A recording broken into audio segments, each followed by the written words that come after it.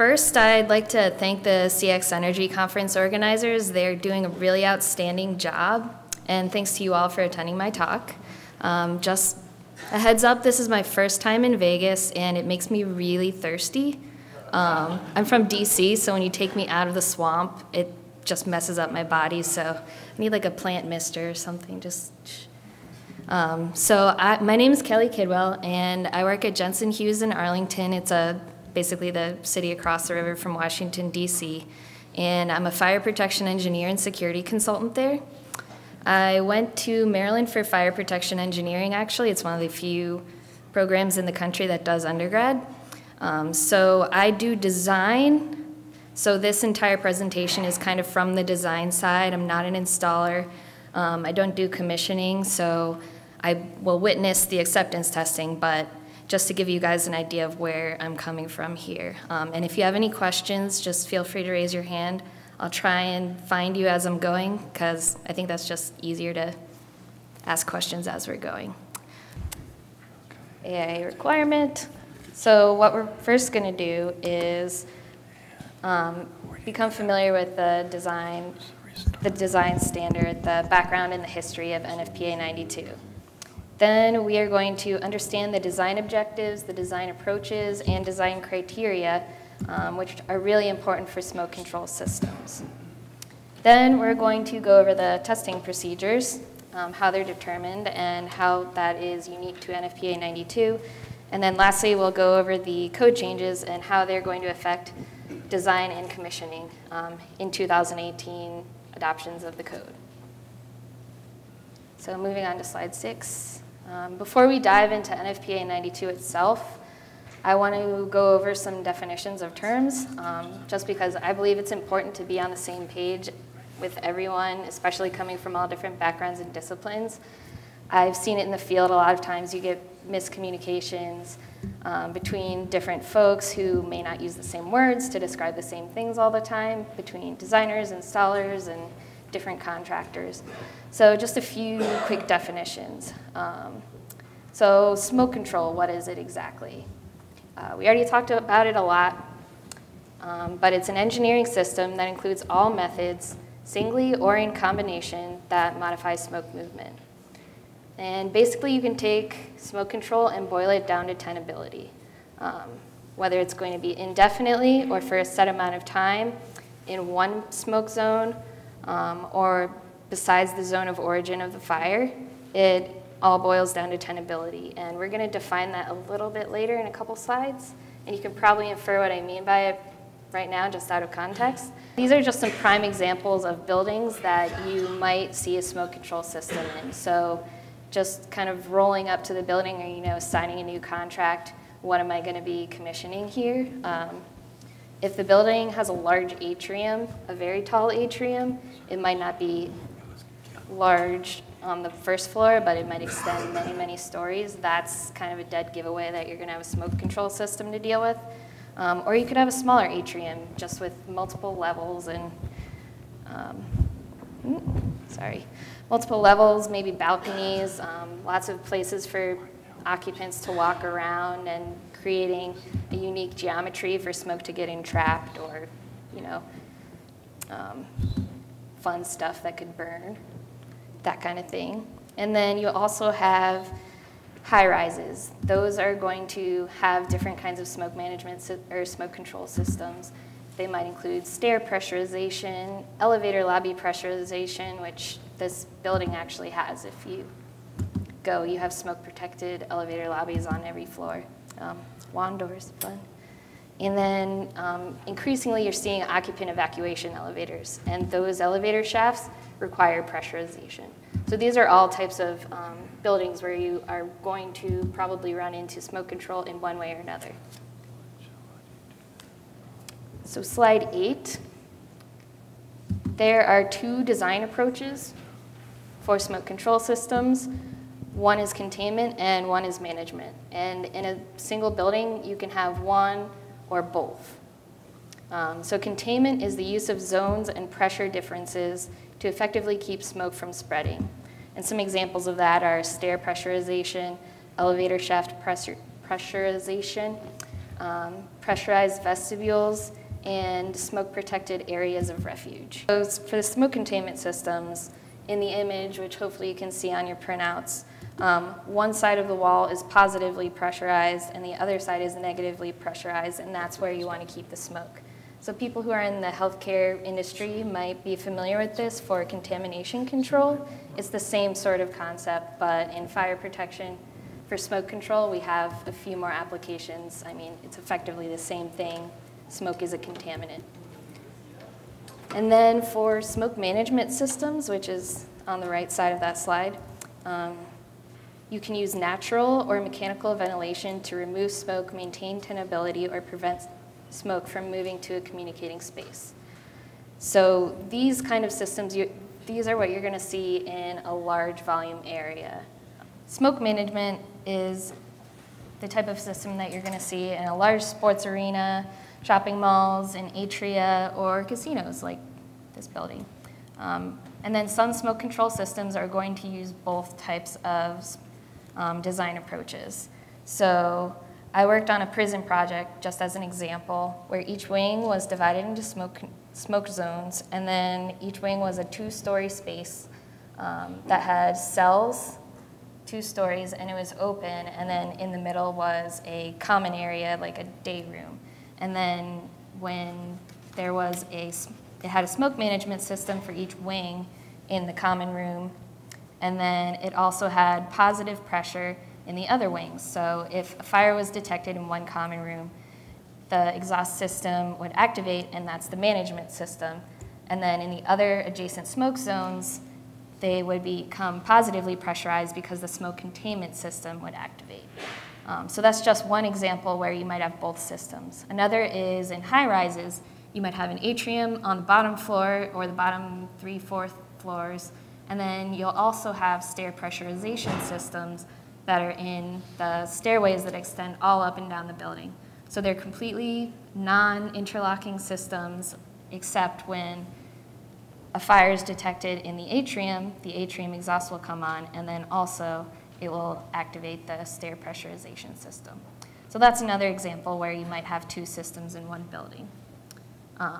So the distinction between these 2 design approaches does have implications to the design and the testing of the system. So that's why NFPA 92 separates them out and defines them separately. And as we're also going to see a little bit later, the history of NFPA 92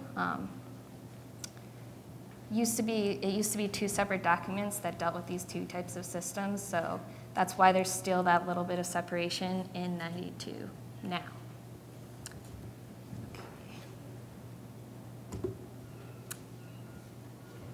So we keep mentioning tenability, but here's the definition. Environment in which the smoke and heat are limited or otherwise restricted to maintain the impact on occupants to a level that's not life-threatening. The definition attempts to distill a really complicated and hotly debated topic into just one sentence. And there are entire dissertations written about this topic. It's very tricky to research how smoke and fire affect people, because you can't just drop a person in a room with a fire and then interview them afterwards and say, so how did that go for you? What were you feeling like? Any toxic effects? So there is research ongoing, and it's very challenging, but it's still hard to define tenability. It's a very tricky equilibrium to kind of calculate for humans, because so many things are affecting you at once. You have heat from the fire, you have the toxic products of combustion that are in the smoke, and then for different people in different states, it affects them differently. So if you're sleeping, it'll affect you differently than if you're awake. Your respiration rate's going to be lower, your heart rate's going to be lower. If you're sober, it's going to affect you differently than if you're not sober. So in a casino or a nightclub, that has to go into effect into the design as well. So what's the point? Tenability is important to define and determine at the beginning of a project. So this is something that designers have to pay a lot of attention to, and they have to get the buy-in of the authority having jurisdiction, the AHJ.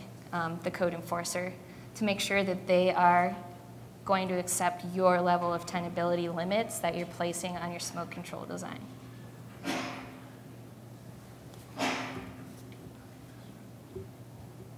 Sorry. So as I mentioned before, NFPA 92 is the standard for smoke control system. It is a standard and not a code. So what does that mean? Standards are a recommended design and installation best practice for an overall industry. So you'll see this on NFPA 72, on 13, on 92, it's a standard, not a code. The building code is going to tell you where a smoke control system is required or where these other systems like fire alarm or sprinkler systems are required. So first you need to go to the building codes, which are likely at the IBC or NFPA 101, and then you would find out from those codes whether the standard is adopted in your local jurisdiction or not.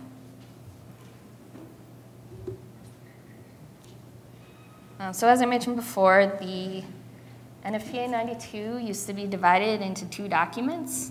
NFPA 92A was more or less the containment system standard, and then 92B was more or less the management system standard. And then the printouts are actually, there was a typo. They were not combined in 2015. They were combined in 2012. So you might just want to cross that out. And then now that they're combined, some people might ask why. I think it was mostly an administrative decision on behalf of NFPA because it streamlines the code library instead of having two very closely related kind of subcodes of each other, or I mean technically not code standards. It saves a lot of kind of time and energy. You have all the same definitions, all the same administrative kind of upfront documentation. So to combine the two makes sense, but then they still have very distinct separations within the design and the testing requirements in NFPA 92. So we're going to cover some more of that later on in the presentation.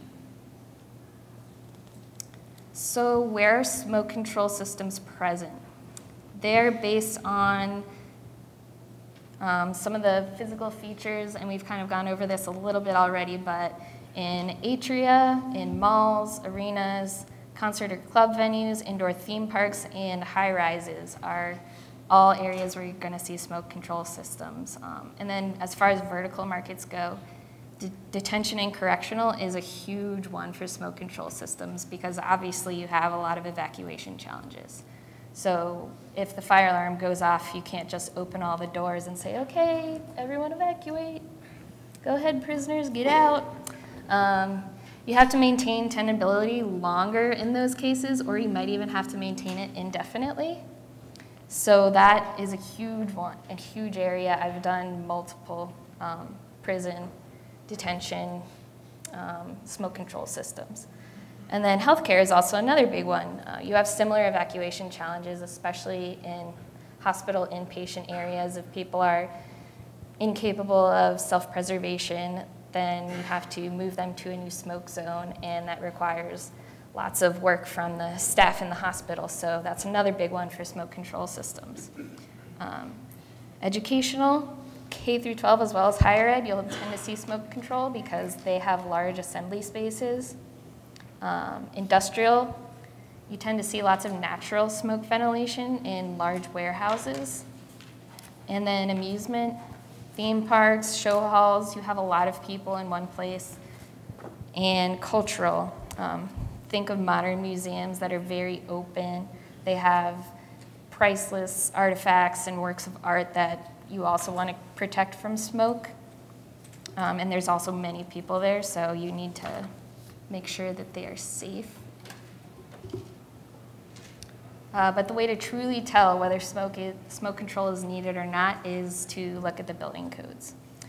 This should be pinpointed by the design team early on in the design process, so it shouldn't come as a surprise to anyone. So the design team looks at the locally adopted codes and amendments and how those affect the smoke control design.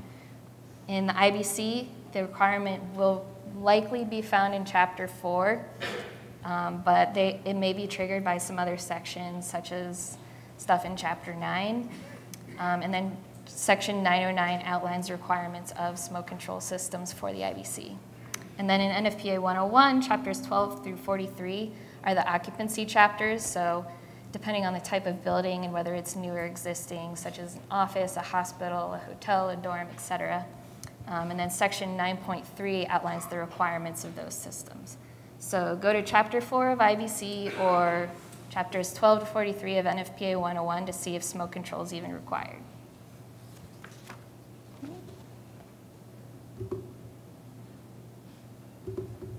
Need to find a better way of doing this.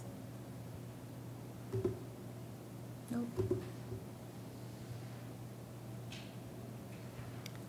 Okay, so NFPA 92 is 94 pages in total. Would have been cooler if they cut it by 2 pages, but whatever. It's a very approachable document from an NFPA standards aspect. Only 27 of those pages are the actual code itself. The rest is just appendices. But those are a dense 27 pages. So we're going to walk through the chapters now. And I wasn't sure of everyone's familiarity with NFPA codes, so I'm just kind of going to break it down to the very beginner level. Chapters 1 through 3 are the same for every NFPA code. So the administration just goes over the scope and applicability of the given document. Chapter 2 lists all the scientific papers and then any other codes and standards that are referenced throughout. And then Chapter 3 goes through definitions of terms that are used throughout the standard. And then I made Chapter 4 bold here because this is where it diverges depending on the document. But the design fundamentals cover the design objectives, the design approaches, and the design criteria for smoke control systems. Continuing on, Chapter 5 explains all the calculations that are required for designing a smoke control system. And it takes up a full third of those 27 pages of the code. So that's a really kind of meaty part of the code that only designers will even care about. Chapter 6 goes over the requirements for the equipment. You can't just install like any old ducts or fans for a smoke control system because they're subjected to heat and smoke can tend to be corrosive depending on what you're burning. So you can't just be installing just anything. Chapter 7 goes over the documentation requirements for the design, which is very important. Every smoke control system needs to have this, and you're gonna see how important it is over the next couple of slides as well. And then Chapter 8 is probably the most relevant to people in this room. It's the chapter on testing. And then there are 14 appendices, so you can see why it takes up so much of the code. So this one's not, I added this slide later to help go over the design criteria section. So you may not have this in your printout. Sorry about that. So for a complete design, you have to account for all elements incorporated into the design of the smoke control system. Believe it or not, weather plays a large part in smoke control.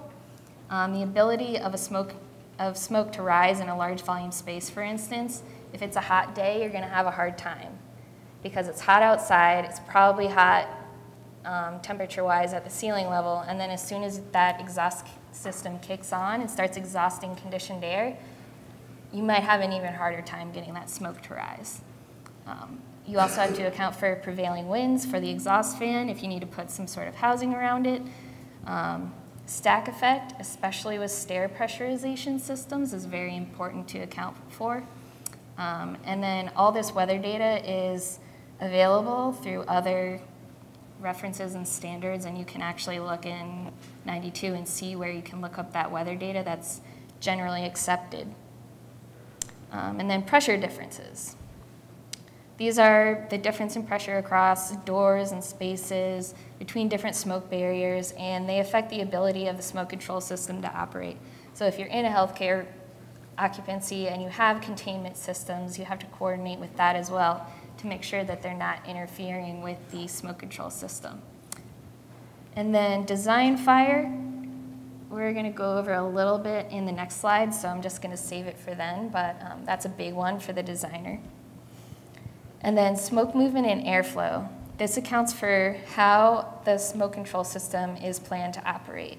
So are you keeping the smoke all in one zone? Are you trying to exhaust it to the outside?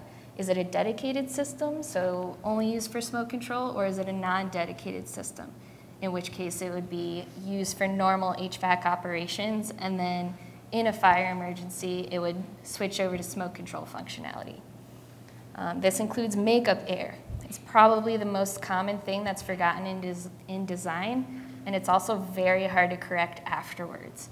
So when you're exhausting 100,000 CFM out of an atrium, and you forget, oh, I need to pump an extra 95,000 CFM as makeup air into the bottom, you know, you might blow out some eardrums or, I don't know, hopefully not windows. I don't think that's enough, but you need to account for makeup air. Leakage probably isn't going to do it at that point. Communicating spaces. How do you prevent smoke from traveling to an adjacent smoke zone, especially if you don't have anything at the opening and you're just using airflow? And then fire suppression.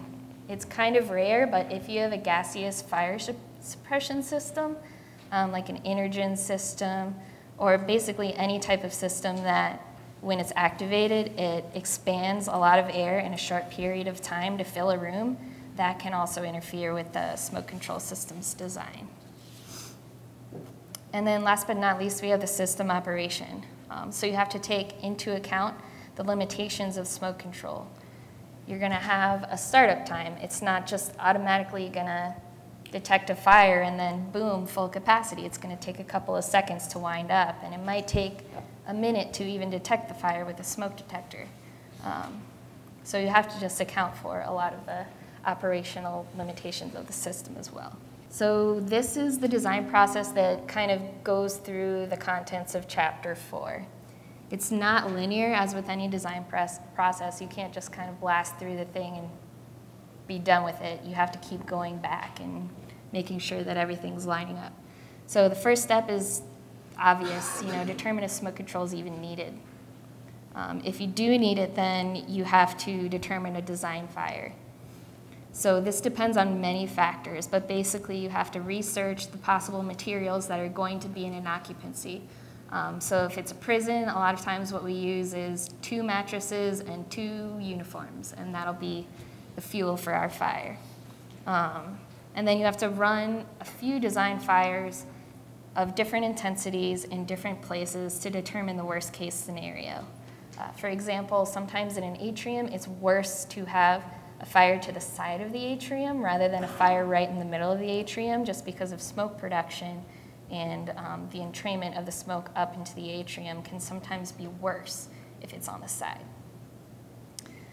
So after you get your design fire, you find out the most conservative worst case scenario, the best thing to do is to get the AHJ to buy in to your design fire, just so there aren't any surprises when it comes to acceptance testing or when it comes to permitting. It's really important to get that kind of checked off. And of course, this can take several iterations of going back and forth with the AHJ and also going back and forth to your basis of design for the fire. Then what we're going to do is propose a design solution.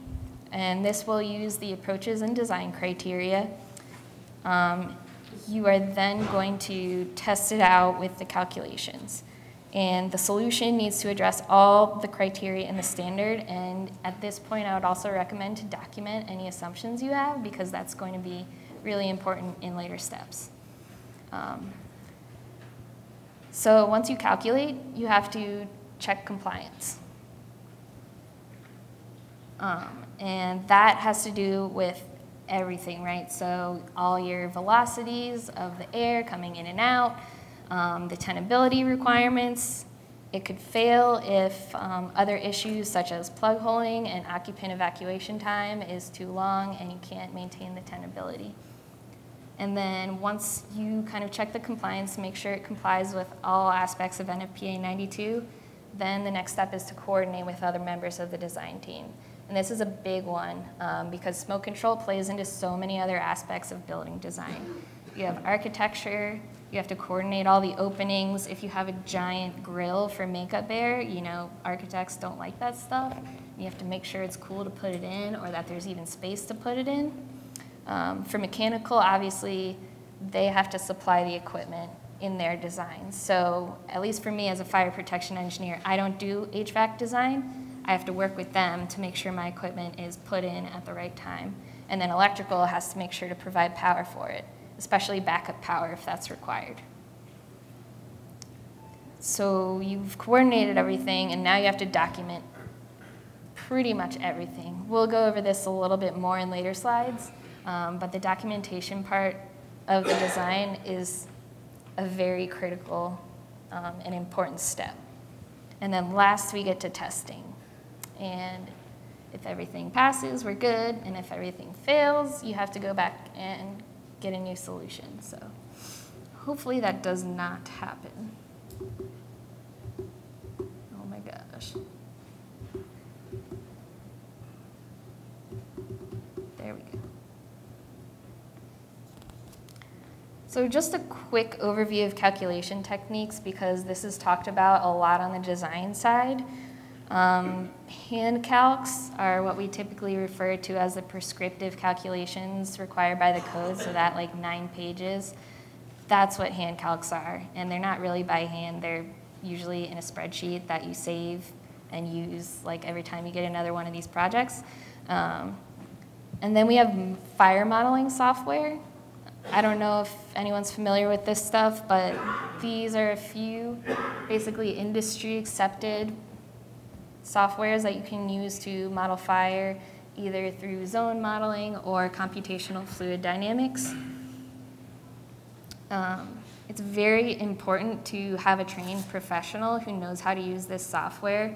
It's not just the kind of thing you can pick up off the street and read like FDS for Dummies and figure out how to do on your own. You really need someone experienced at least supervising the software, because garbage in, garbage out. You need to know the limitations, and you need to be familiar with the physical, like the physics involved in fire dynamics in order to effectively use these tools. And then you also need to make sure that it all complies with the requirements of NFPA 92 as well. It can be expensive if you don't get someone who knows what they're doing to work on these types of softwares. And then evacuation modeling. It adds a whole nother level of complexity to a design. Basically what you're doing is calculating the amount of time that it takes for occupants in a building to exit the building, and you apply a safety factor, and then you say, okay, that's the amount of time that my smoke control system needs to be able to sustain a tenable environment so that everyone can safely get out. There's lots of tools that you can use for evacuation modeling. There's even an add-in in FDS, which is one of the more popular, kind of widely known fire modeling softwares. But again, you really need a trained professional to be able to use this software, and it's also important that the AHJ is on board. Sometimes AHJs don't have the expertise to review these kinds of models or calculations, so they might engage a third-party reviewer who's, you know, someone from another fire protection engineer from another company who's familiar with these kinds of designs that can then do a peer review and make sure that you're checking all your boxes, dotting all your I's and crossing your T's.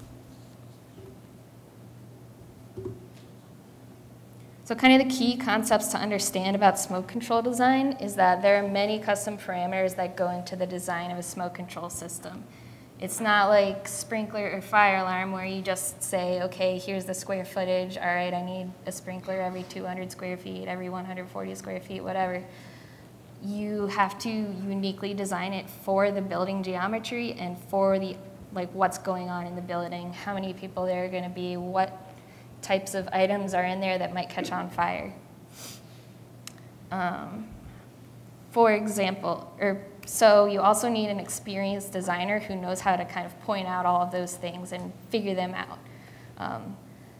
An example that I had was I took over a prison project from someone who left the company, and I took it over. So I'm not going to say the company or anything.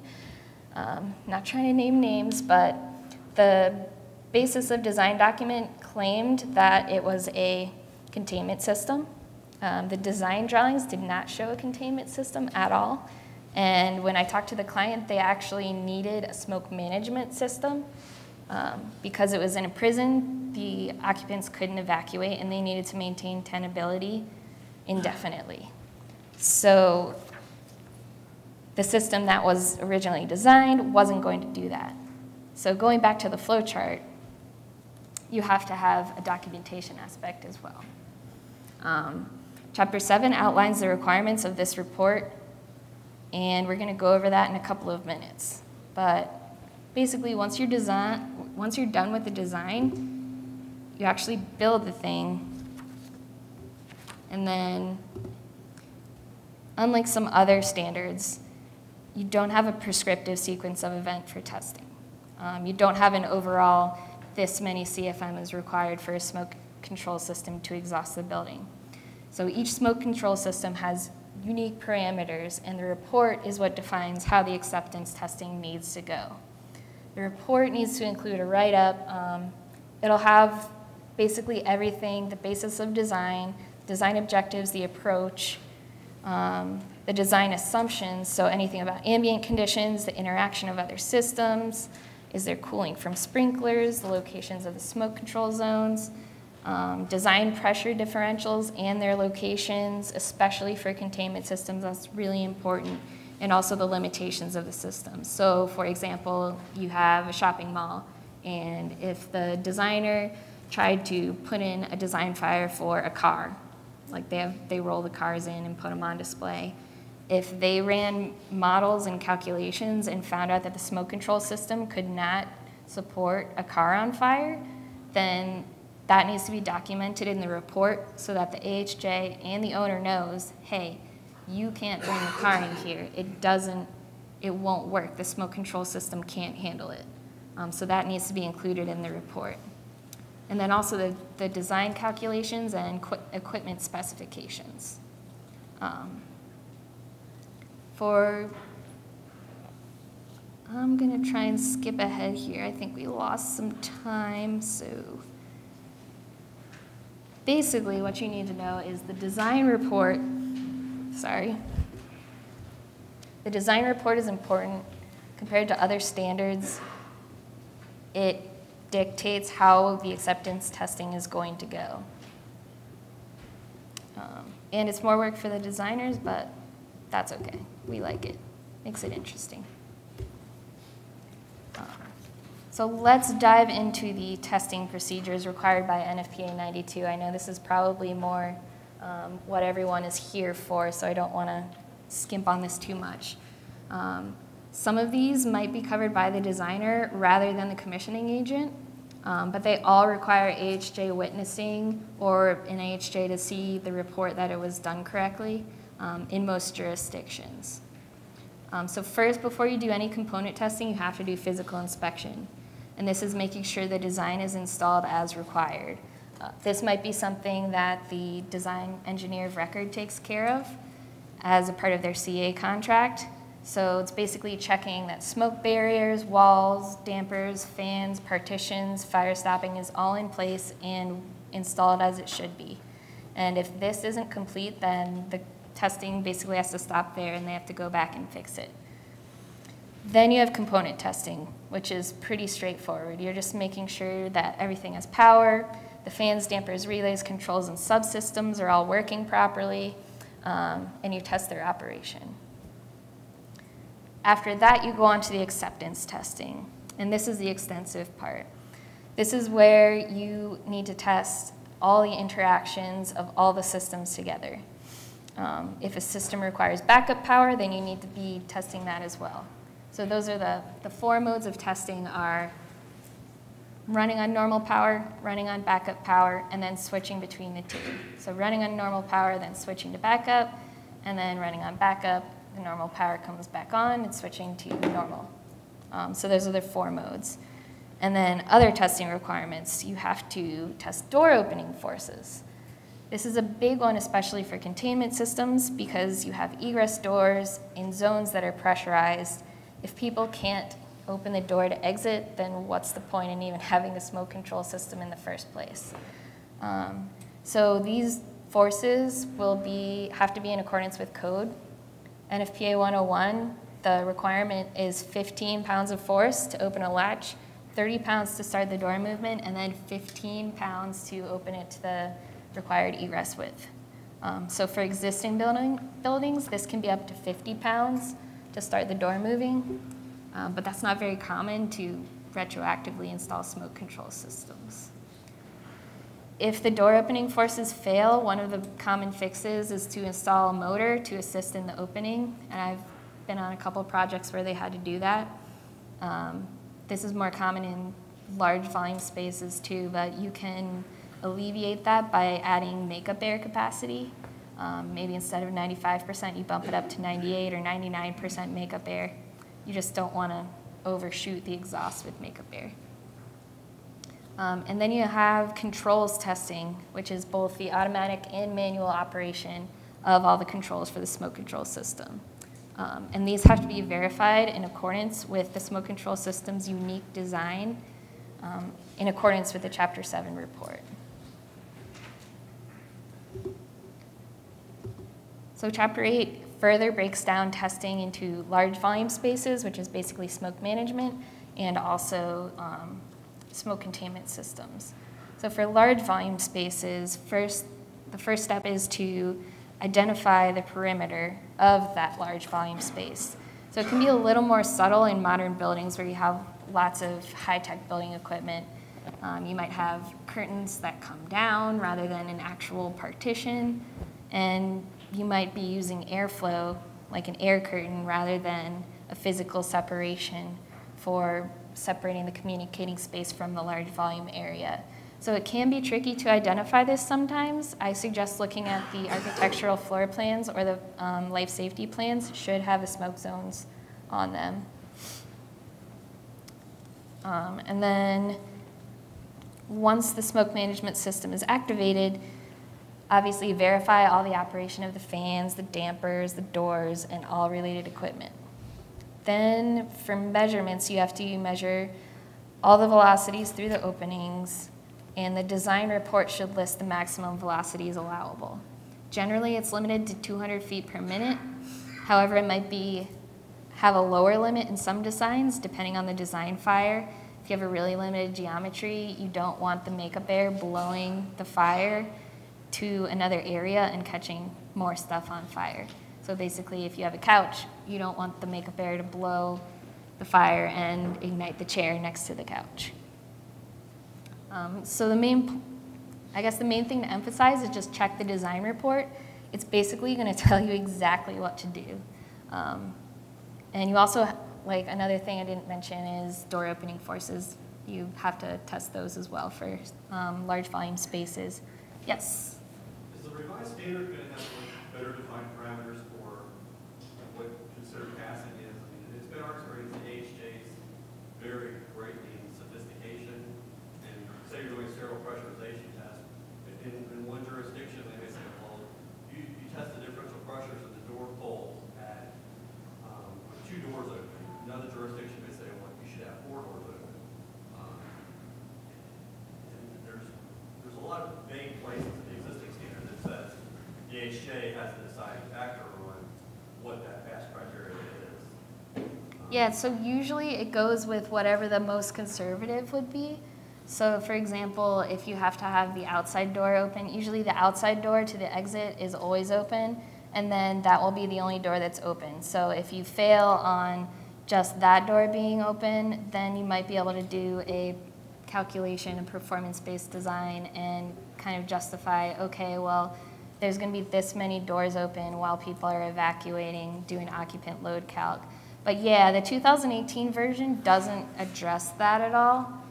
There's only 2 changes to the code coming up, and that's not one of them. So unfortunately, that's not going to be better in 2018. It's just going to be more of the same.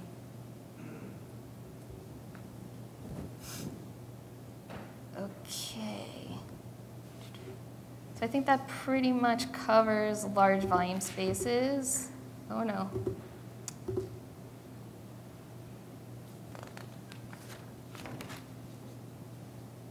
So there are many more testing parameters for smoke containment systems. They tend to be more complicated because they cover larger areas than just a large volume space, which would encapsulate an atrium or an arena or an auditorium of some sort.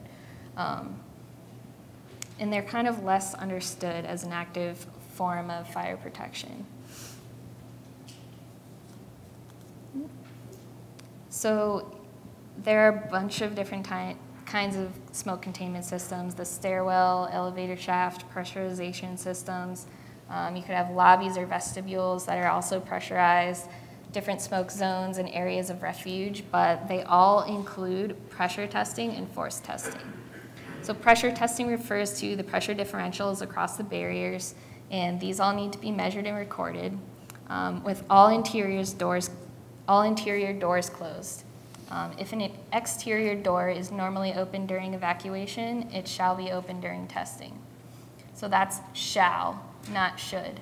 Shall means it's a code requirement. Should means it's just a best practice. So when you're reading in the code and it says shall, that means you have to do it. Also, the design report should list which doors should be open. So kind of going back to the question back there, if the design report is performance-based design and it says, okay, all of these doors are going to be open for egress, then that's how many doors you can have open for the testing. So that kind of plays into another thing that I'm going to talk about a little bit later, but basically that design report with the testing section has to be submitted to the AHJ before you can even begin testing. And the AHJ has to approve it. That's part of the permitting process. So if you have a design that's done correctly, it should be no question by the time you get out to commissioning, and if there's any sort of question about which doors are open, then the design team has kind of failed. Yeah. I recently commissioned a large arena in California, and the AHJ wanted to generate smoke to prove the smoke control system worked. They did not understand the design report that they reviewed.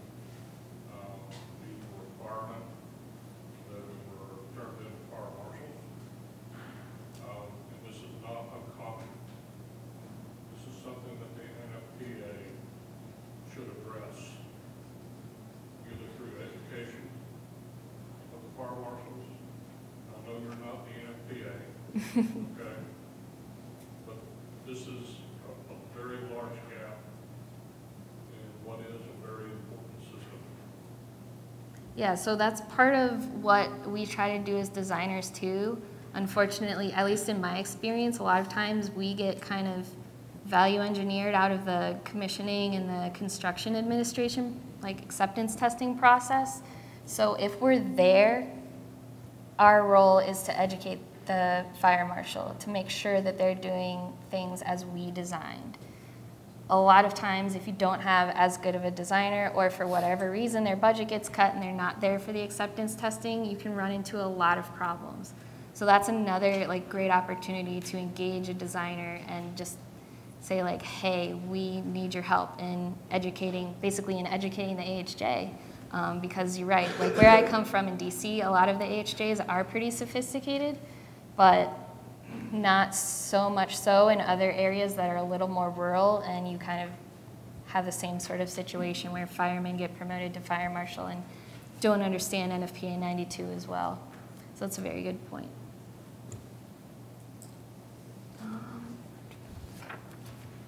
So I think we were on force testing at this point. This has to do with opening forces on doors, which we already went over. Let's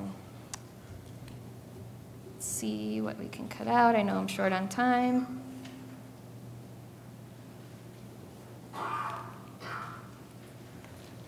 Okay, so for each additional type of system, NFPA 92 does list the requirements in Chapter 8 on each specific system that are in those bottom bullet points there. But commissioning people, you shouldn't have to know that. It should all be in the design report, and it should be spelled out exactly what you need to do for acceptance testing.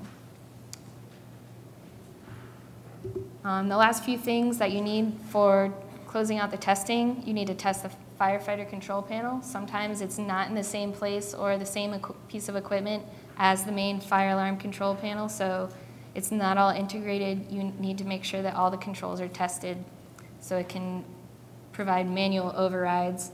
All the inputs and outputs for the fire control panel need to be tested. And then documentation.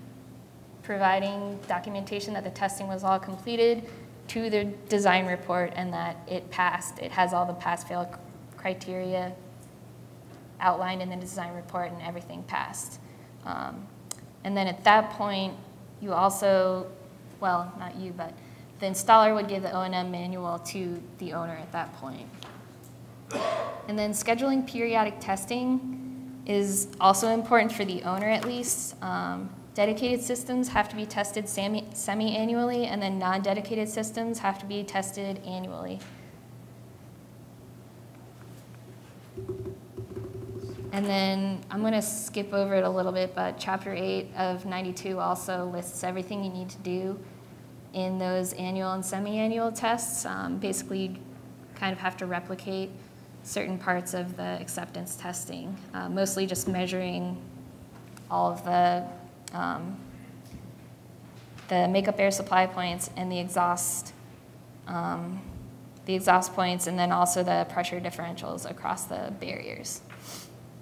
Oh, another important thing to note is if you modify the building, such as the smoke barriers or any other part of the smoke control system, it all has to be retested for acceptance. So that is another thing to note if there are a lot of changes in your building. And just, I had a special note on live fire testing. It's not very common, but some jurisdictions do require it. I'm not a huge fan of it just in general because the only thing it really measures is visibility. It doesn't take into account any other aspects of tenability such as temperature exposure or toxicity. So it's kind of like, as long as you know the exhaust is providing the capacity you need it to, then your calculations should show that that system is adequate. So, I know I already advanced the slide, but these are the important changes to know for the 2018 update of the code. UUKL listing, besides being really hard to say, it's a separate listing under UL 864, which is the listing standard for fire alarm equipment. And UUKL applies specifically to smoke control system equipment. Section 6.4.1 of NFPA 92 adopts this and requires smoke control equipment to be UUKL listed. So UL, just to kind of, I don't know how much everyone knows about it, but Underwriters Laboratories is a nationally recognized testing laboratory for various electronics and systems. Like you'll probably see their logo on your phone charger and on your lamp. And then UL 864 is their standard for testing fire alarm. It has a very specific set of requirements and testing procedures that verify a piece of equipment for performing certain functions in a safe, reliable, and effective manner. So buying fire alarm equipment without a UL listing or maybe FM listing, you're at a higher risk for the equipment to fail in the event of an emergency. So these are pretty much not optional. You have to have listed equipment or else no one's going to insure your building. So one of the requirements of UUKL is weekly testing. And that self-testing function is built into the panel and tested as a part of the listing process. So it basically just handshakes various components of the system and ensures that they're operating once a week. For non-dedicated systems, this can kind of mess up normal operations. It might require a manual reset of the HVAC system or something to that effect. So the owners generally don't like this, despite its benefits that it can alert you earlier to an equipment failure. So the 2012 version fully required all these UUKL weekly self-tests. The 2015 version of NFPA 92 removed this requirement. And then in 2018 is kind of a compromise between the two. it says you now have to have the weekly testing function, but if individual components interfere with normal building operations, you can allow those to be bypassed as long as the AHJ approves it. But it also kicks in a requirement. Rather than being tested annually, you now have to do a full test semi-annually. So before, when you could do only annual tests for a non-dedicated system, you now have to do that semi-annually. So it's kind of a trade-off, but I think everyone was kind of happy with that compromise, both sides of the regulators and the owners. And then the last change, these are the only two changes really to the entire code, all 27 pages. An appendix was added at the end that addresses tenability. And it's mostly going to be a tool to aid design. So it's for the designers, not so much commissioning and testing, but it might affect certain parts of the commissioning process, depending on the parameters for measurement. This mostly has to do with if you have like a live smoke test or something, what exactly you will have to measure during that test. But again, it's mainly a tool for designers, and this will hopefully change the tenability cutoffs and make them more consistent across jurisdictions. So it solves one of the problems that you might see out there, but it's mostly on the design side rather than the testing. And just to kind of wrap everything up and tie it together, I don't know if everyone can read the writing on here, but everyone's probably familiar with at least the concept of this chart. So as time goes on, the influence over costs for a project go down drastically, and the cumulative project costs go up a lot. Therefore, the later that changes have to be made, the more they're going to cost, and the less you're going to be able to rein in those costs. So by the time smoke control is in the commissioning process, it's really too late to have any sort of control over those costs, and whatever needs to be changed is going to cost a lot of money in time, in rework, and coordination. So for any owners out there, that's why it's really important to have a designer and an installer who are familiar with smoke control systems and know the requirements of NFPA 92, or else you can really get into a death spiral in this chart.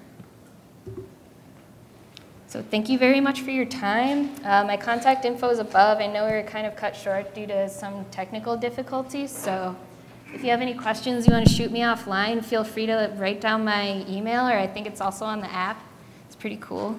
And do we have time for questions? Sure. The next event doesn't start for another 15 minutes.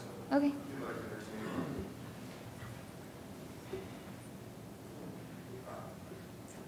Is there any requirement for cold smoke to hot smoke? Actual producing smoke? What about smoke testing? I've seen tests done with cold smoke with no heat source. And other testers that come in and say you have to have hot smoke. Is there any requirement anywhere that says one way or the other, or it's just AHJ? Yeah, so NFPA 92 doesn't cover that. It's going to depend on the AHJ first and foremost, and then also if there are explicit instructions from the designer in the design report that you need to provide hot or cold smoke for the, I mean, I'm pretty sure a designer is not going to tell you to test that, but it's going to be based on the AHJ's requirements.